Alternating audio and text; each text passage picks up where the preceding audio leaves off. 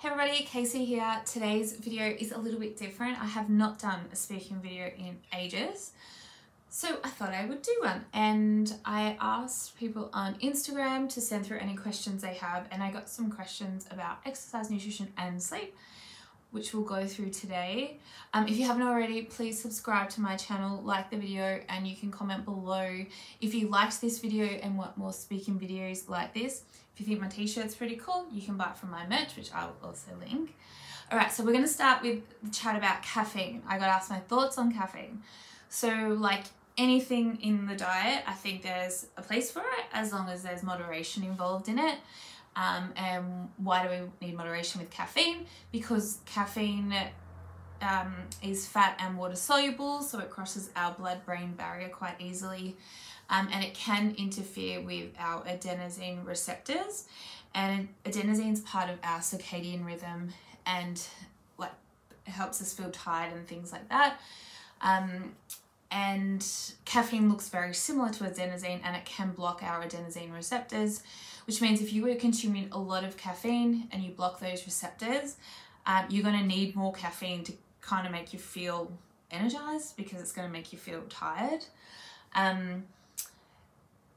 If you're someone who has caffeine and you feel quite jittery or anxious, or you feel like it does impact your sleep, you might metabolize caffeine quite slowly, and taking a supplement, L-theanine, will help with that. And taking L-theanine with caffeine can also help improve your concentration, your focus and your energy as well. So, I mean, caffeine can be found in coffee, can be found in tea, can be found in soft drinks and chocolate. Most people generally drink their caffeine. So, just, yeah, working out how you can regulate your consumption of it. So, like a cup of coffee a day, a cup of tea a day, isn't going to be, you know, overdosing you with caffeine, and you can probably feel it in your body. If you feel like you're relying on caffeine to feel energized, that's kind of an indicator that you might be having too much of it. So it might pay for you to have like a week caffeine free, or just gradually start to reduce your caffeine intake. Obviously caffeine impacts your sleep as well. So just in relation to like not drinking caffeine too close to bedtime, and caffeine stays in your system for a long time. So trying to, you know, keep a good 10 to 12 hours between your last caffeinated consumption and bedtime is probably like a good way to go. And you can swap to decaf things, herbal teas, decaf coffee. Decaf coffee is good now. And just reducing things like soft drink anyway, which you probably want to do from your diet. It's quite good actually to wait like 90 minutes to 2 hours from waking before having your first coffee, so that your body naturally gets itself energized, which is going to really support your circadian rhythm as well. And coffee contains lots of anti-inflammatory properties and antioxidants, so it has a lot of good nutritional value to it as well. So yeah, in moderation. Next question was dealing with sugar or chocolate cravings. So it's natural to crave sugar and to want it. So sugar is like our natural state for sugar is that we feel comfort from it. When we have sugar, we get a dopamine release, so it makes us feel good. But I guess there's different reasons why you're going to crave sugar. So if you're not sleeping well, your hormones that regulate your appetite go off. So when you're tired, your hormone regulation is going to be off, and it's going to make you want to crave sugar, because that'll also give you an energy hit as well. And it's also kind of got to do with how the rest of your diet is as well. So if you're eating a lot of carbohydrate foods and you're not having much protein or fat, well, there's not much keeping you full or satisfied. So you're hungry again, or you feel low on energy, so you go looking for the sugary foods as well. So making sure you've always got protein and fat in all your meals and snacks is also very helpful. And the other thing with sugar is it's often because of that dopamine release. When we emotionally eat, we generally go towards a sugary type food.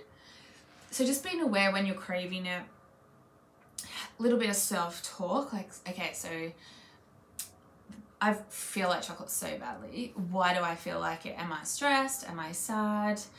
Have I not eaten enough lunch? Did I not enjoy my lunch? So I'm looking for something more tasty that I really like. So it's having that little bit of self-awareness and self-talk around why you're wanting it. Because if it's a regular thing, it's good to work out that pattern, because you might think, well, what if I have just a bowl of pumpkin soup for lunch? Maybe I'm not full. That's why I always want some chocolate after lunch when I have the pumpkin soup. Or it might be a day when you have a specific meeting that kind of stresses you out and you're like, okay, so I emotionally am dealing with this meeting by craving the sugar to help me. So when you're eating sugar and you can succumb to the cravings, it's perfectly fine and normal to do that. You just don't want to make that an everyday thing. So it's good to use your mindful eating principles. Take it away from the packet, present it on a plate, eat it slowly, eat it mindfully, be in the moment with it, own that you're eating it. Don't eat it hiding or quickly out of the packet so no one sees. You want to actually be with it, like, and fully own that you're doing it. Don't be in denial about it, because if you actually taste the flavors and enjoy it, you're going to find that craving goes away. And the more you eat like that, and the less eating with that urgency to get through it, you're actually going to crave it less because you're actually enjoying it when you have it. But that does take quite a bit of practice. And other things that can help sugar cravings is adding cinnamon, pure cinnamon, to your meals and things. Maybe water with a bit of lemon or lime might help. But I'd say the best thing is to eat it mindfully and just to have a little bit of a chat to yourself about, all right, why do I want the chocolate? Am I emotionally eating? Is it a hunger thing? Is it because it's there? And even if it's there, do you have to eat it? Like, you can always go get more. It doesn't matter if someone else beats you to it. All right, next question is, when is the best time to exercise? The best time to exercise is when you're actually going to do it. So not everyone is good at exercising in the morning. That would be my preference. I like to exercise before breakfast. That doesn't always happen, but as soon as it gets to afternoon, I'm pretty much useless. So if I'm relying on the afternoon for my exercise time, I would say many times, one, I wouldn't do the workout I had planned, or I would skip it and find a reason not to do it. So for you, everyone's the same. Like, if you find the time of day, one, that you're going to do it. And then two, when you feel the most energized, when you feel like you work out the best. And you want to pay attention to your body too, because that's how people get injured or don't enjoy their workouts, because they might be overtraining or they're working out a time of day where their body actually doesn't feel good. So you don't actually feel good from the exercise. That being said, all movement is worthwhile, so do what you can. And don't think, oh, I need to find an hour. You could do 10-minute bursts throughout the day if that works best for you, or 2 20-minute bursts. Like, whatever you can fit in and make work for you is going to be the best way for you to exercise. And I got asked what my favorite workouts are, which I find that a hard question. I do enjoy working out with weights, doing kettlebells. I don't lift anything too heavy. And I have a love-hate relationship with running, but I never regret once I've been, and I do find it quite satisfying. I love boxing and I love doing a bit of jiu-jitsu or wrestling. I find that really fun. And of course, footy. I love playing footy. I love going to footy training, and that's just finished at the moment. So I feel like there's a bit of a void in my week of that training. So now I need to work out, all right, what am I going to do on the Monday and Thursday when I normally be at training?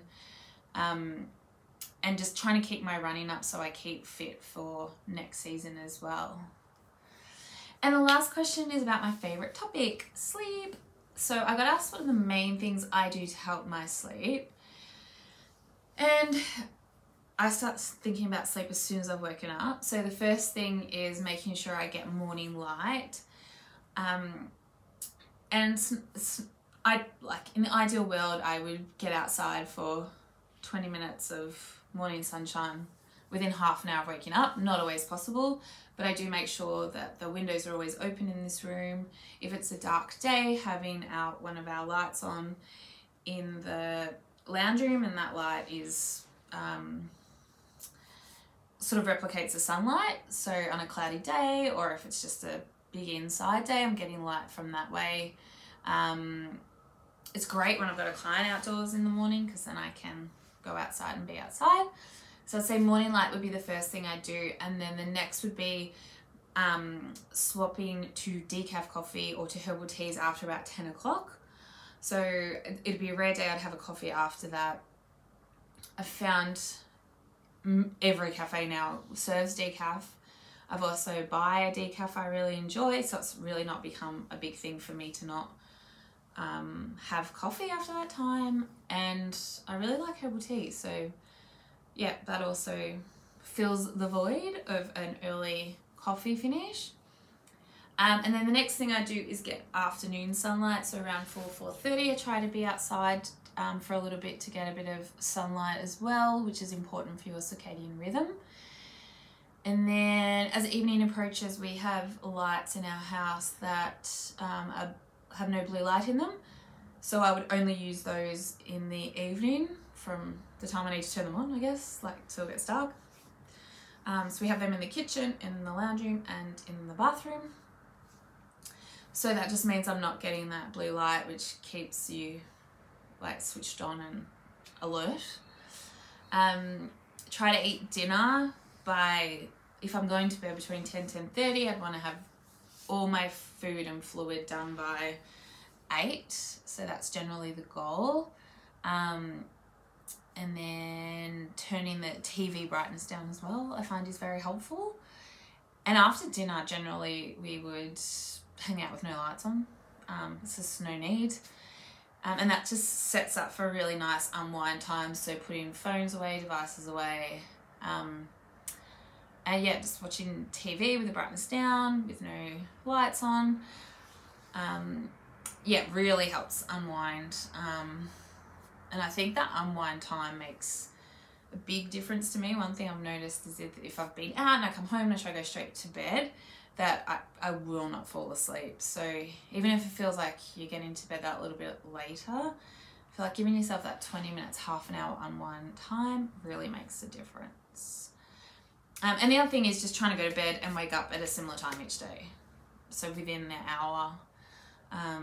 And I feel like since I've been doing those things that my sleep has improved, definitely. And my sleep's not perfect every night, no one's is, but generally my sleep's pretty good. I'm pretty happy with that. So I hope you enjoyed that. If you've got any other questions, please comment below. I can definitely make another one of these videos. Thank you for watching. Thank you for subscribing and liking, and I'll see you next time. Bye.